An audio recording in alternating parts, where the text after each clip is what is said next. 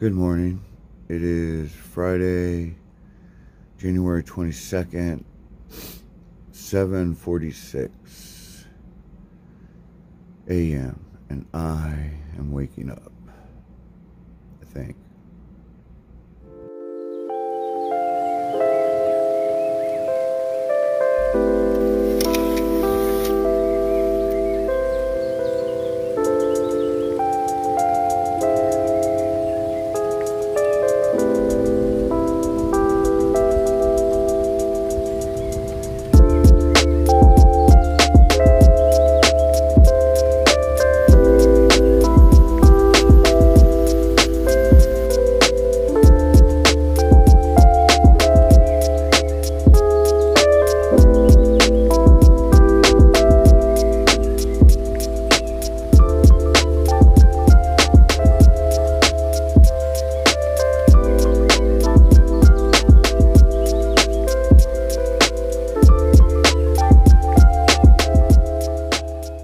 So, last night was nice and warm and comfy, and I slept pretty good. Not super great, not as good as I was hoping, but I still slept really good. It was still nice to get out of the cold.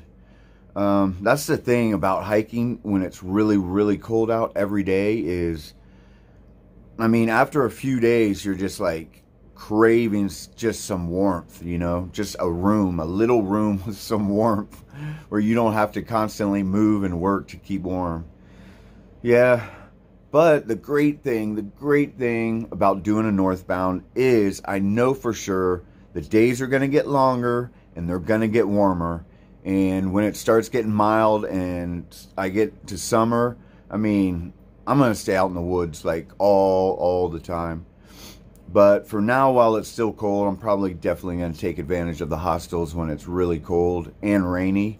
Because those two combinations, that wet and cold, messes me up. I mean, I got a little head cold just from yesterday. But I am going out today. My buddy Voodoo, he has that channel, Hikers Lost and Found. So if people find stuff in the trail on Georgia, they let him know and he puts it on Instagram so people can find it. I think that's awesome. But anyways, he's going to pick me up today, take me back to mountain crossings. I didn't want to bother Crusoe. Yeah, so I'm going to get back on. He's going to pick me up around 10. That's kind of what I'm going to do now when I come in. I'm going to take full advantage of the hotel room, try to get in early and try to leave in late instead of, you know, doing the Nero and zeros. So hopefully that'll work out better.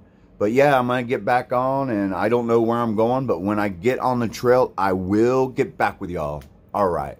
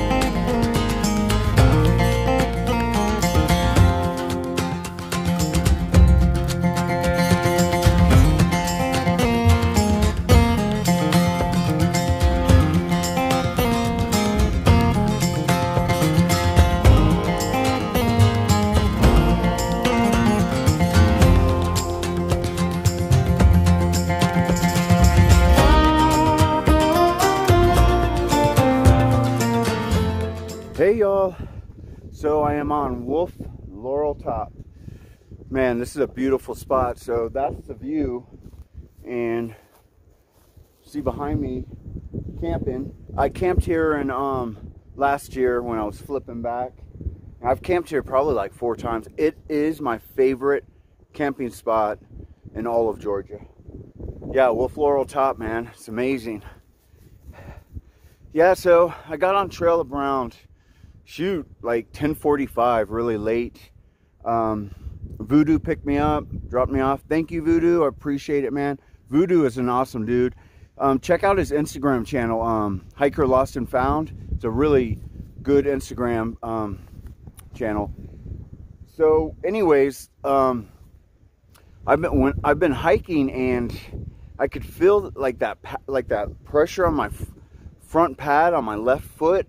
I felt it a little bit this morning in the hotel room, and I felt it when I started hiking, but it's getting worse and worse and worse. And it's like, it's this isolated little spot, and it's like on the front pad towards kind of the middle. And I just can't help but think maybe it's a hairline fracture. I've never had feet problems, except I got Achilles tendonitis because I started wearing ultras with the 0 drop, and it messed me up. Other than that, my feet and ankles never have problems. So I don't know, man. It's a little worrisome, and it's just like right off the bat, man. I was hoping it would just go away. So I don't know what's up with that, but I guess I'll just deal with it.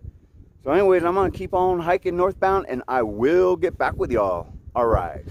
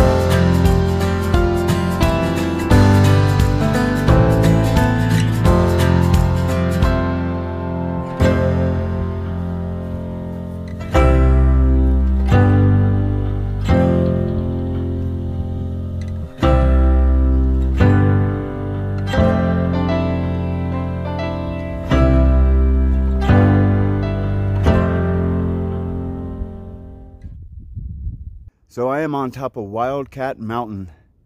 Man, this climb out of Tennessee Gap, I think it's Tennessee Gap, something like that. It's only like 0.5, 0.6, but it is steep. It's all switchbacks, but it's just really steep, really short switchbacks. So that spot on my foot when I was hiking up Cow Rock Mountain, man, I started feeling it. Every time I lift off, I can feel this exact little spot. And so So I took my shoe off, and if I poke it, I feel it. It's just this little spot. So I started hiking kind of inside with my inside foot, and now my arch is all stretched out, hurting. So I was like, I don't know. The problem is from Hogpen Gap to Unicoi Gap, there's nowhere to get off. And if this gets worse, I don't want to be stuck in there. And the truth is, I got to stop anyways. I mean, I'm going to have to stop. It's super early because I just don't want to press it. I don't want to make it worse. I have a feeling it might be like a hairline fracture maybe. I don't know. But, so I called Crusoe again, and he said he'll come and get me. So I'm thinking I might just get off at Hogpen Gap again and get it checked out. Because I just don't, I mean, I don't know what's going on. It's like I've never had foot problems ever. And I don't know. It's just frustrating, that's all. I don't know. I'm hoping it's nothing bad. I don't know. Well, I'm going to keep on hiking, and I will get back with y'all. All right. Hey, y'all. So I made it to Blairsville. My buddy Crusoe picked me up. Thanks, Crusoe. Yeah, but look at the weather. This is the nicest day it's been since I've been out. Man, I could be making mad miles today. I mean, it's not even that cold at all. It's sunny. It's a little bit windy, but I mean breezy, but not windy. Man. I hate taking zeros on days like this. Or not zeros, but you know, not hiking. Anyways, I'm just frustrated. I'm just really frustrated. I'm probably not going to record anymore. I don't know. I'm trying to stay positive, but I don't know. Like I said, man, so much stuff's been going on lately. Well, we will see. What I'm going to do is I'm going to rest and ice it. And if I'm still feeling it in the morning, there is a walk-in clinic with an imaging center, like in walking distance. And I'm just going to go there in the morning if it still hurts, and I'll take it from there. But I will talk with y'all in the morning. All right.